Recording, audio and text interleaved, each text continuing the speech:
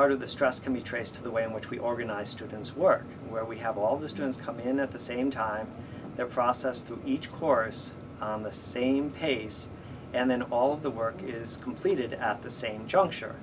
I'm a computer science major, so this semester I seem to have got lots and lots of projects instead of finals.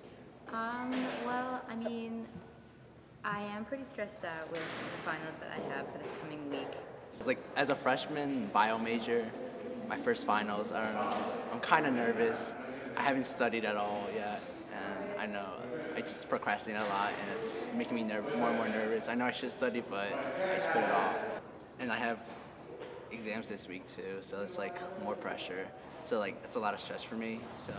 If it was designed in a more rational way, we would have courses beginning at different times and ending at different times, and then there wouldn't be this massive pile-up of work at the end of the semester, and that pile-up is what causes a lot of student stress. Doing things like meditation to just break that circle is very helpful.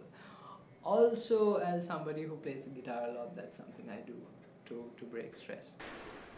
And I guess to relieve stress, I like spending time with my friends. When I always even during finals week, even though I'm really stressed out, I always take time to get lunch with someone and then take a moment and sit down and maybe get something to eat, and then I go back to work. But I mean, I also try to go to the gym and stuff. But So to get rid of all that stress, I usually go to the gym, and it's like, it takes my mind off everything.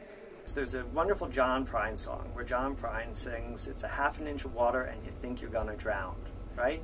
And that's what it feels like sometimes when a student is overwhelmed with so many things to do. It's a half an inch of water and you think you're gonna drown, but that's the way that the world goes round, right? And get through finals, go home and enjoy some snow.